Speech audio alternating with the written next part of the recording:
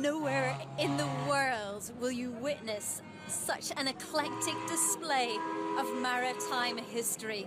We are surrounded by a flotilla of tall ships, naval vessels, impressive replicas and locals.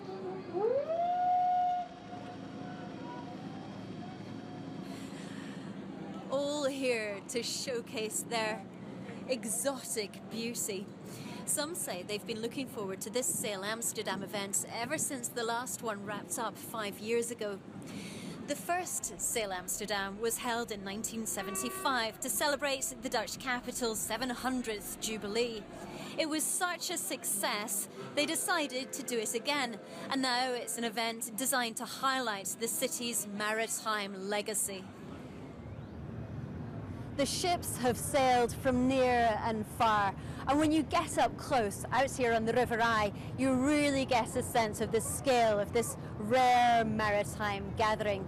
Now, you might be aware that a quarter of the Netherlands lies below sea level, which partly explains why sailing remains such a popular pursuit here.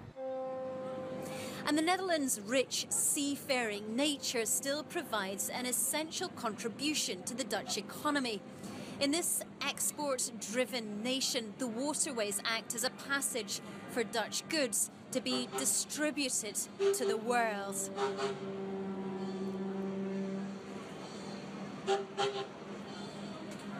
Thousands of spectators are lining the banks, savouring this chance to see the world's most spectacular tall ships sail side by side. And many are using this spectacle to show the younger generations why the Dutch are so proud of their maritime legacy, past and present. Holligan, BBC News on the River Eye in Amsterdam.